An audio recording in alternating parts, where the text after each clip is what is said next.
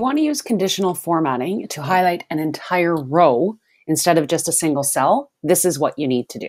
The first thing you want to do is go to Format and select Conditional Formatting. Then you need to just go through all the steps. The first thing you want to know is the range you need to apply the formatting to.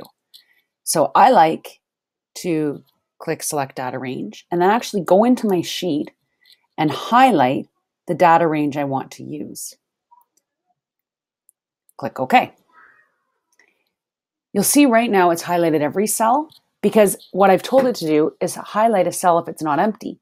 But that's not what I want to do. I want just a single row based on data from a column.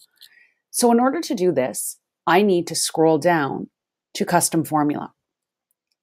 The custom formula is as follows: equals to indicate the beginning of a formula, $sign to anchor a column, and then the column that your information is in. In my case, I want to highlight anyone who's chosen vegetarian. So that's in column K. So I'm going to type K, and then you need to put where the values begin. So it doesn't include your header. So in this case, 2.